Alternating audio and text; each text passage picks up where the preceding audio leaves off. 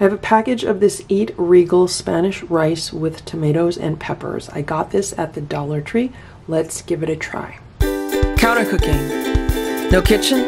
No problem. So this says it is simply delicious. It is fully cooked. This is an 8.8 ounce pouch. And it says you can microwave it in 90 seconds. And then here on the back, it gives you microwave cooking instructions. Tear a pouch open approximately 1 inch and place standing up in the microwave. Heat on high for 90 seconds.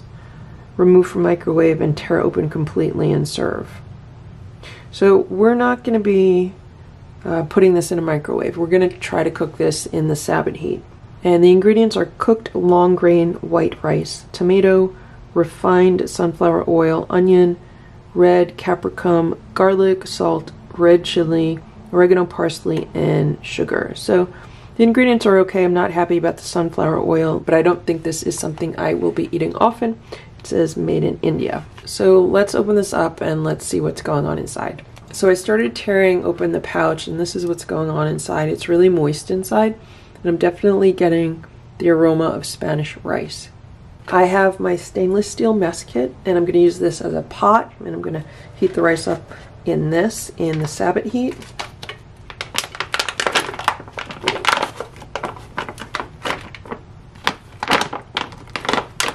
So this is what the rice looks like. It's really moist because there's a lot of oil. I'm just going to break it up a little bit.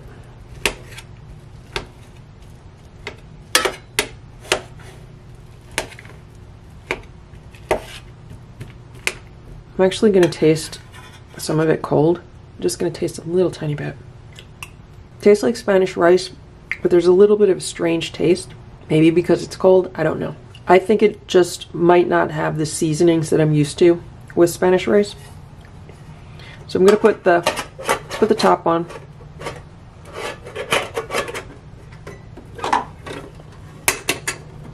Let's secure it and let's put it in the Sabotheat. So before I do anything, I just want to say I feel like I already have some kind of strange aftertaste in my mouth from this. But let's cook it. So the Sabotheat is already on high. It says there are 33 minutes left here. So let's cook it for at least 20 minutes and we'll check on it in a little bit. So while the rice is heating up in the Sabotheat, I've just chopped up about half of a green bell pepper, which I want to saute on my Dash Mini Griddle. Here's my Dash Mini Griddle. I'm just going to put the peppers on.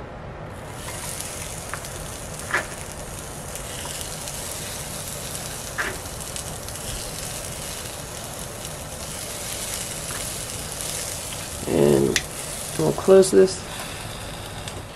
Alright, let's check on the peppers. They're doing nice. A lot of steam coming off. They're softening up. They look so green. It must be the lighting. They're almost like a neon green. Okay, so these smell like they are done for now. I don't want to burn them. I just want to cook them enough so they're soft. Let's see, can we get them off of here and into a bowl?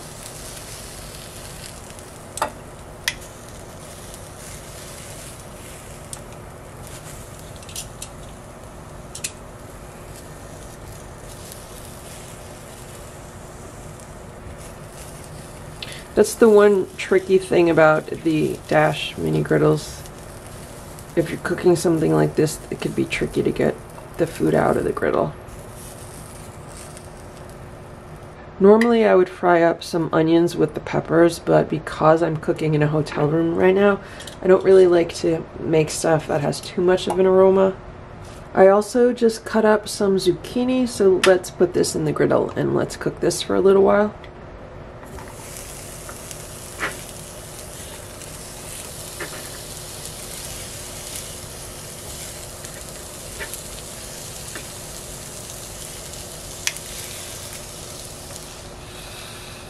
I also have a tomato, which I'm going to chop up and put in my bowl. So here is the zucchini. It's cooked enough to be soft. So this is what I have in my bowl. I have some of the cooked green peppers, some of the zucchini, and then I have the raw tomato. And when the rice is done, I'm going to mix in some of the rice and I'll have a nice rice bowl. Let's check on the rice and the Sabotheat. Let's see what's going on in here.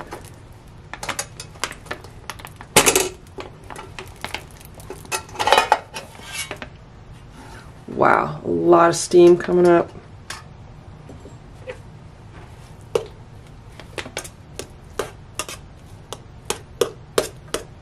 And it looks like the rice has been warmed through.